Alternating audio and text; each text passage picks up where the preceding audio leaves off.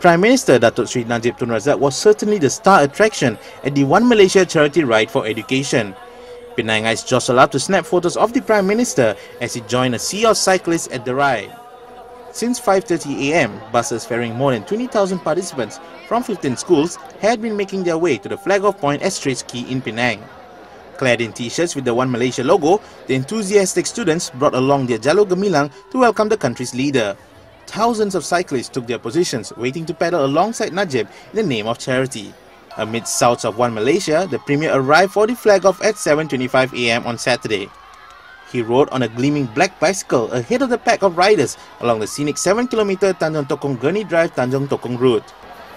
The event raised a total of 15 million ringgit for 15 Chinese secondary schools in the state.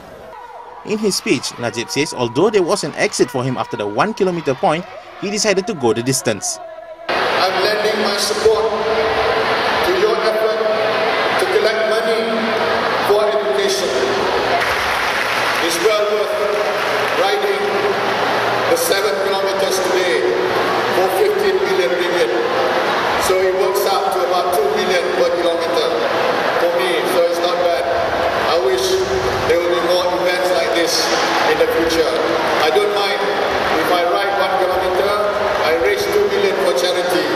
I think that's definitely a very good return to the investment. Among those present were Tourism Minister Datuk Seri Dr. Ng Yen Yen and Minister in the Prime Minister's Department Tan Sri Dr. Koh Sukun, who is the State Barisan Nasional Chairman.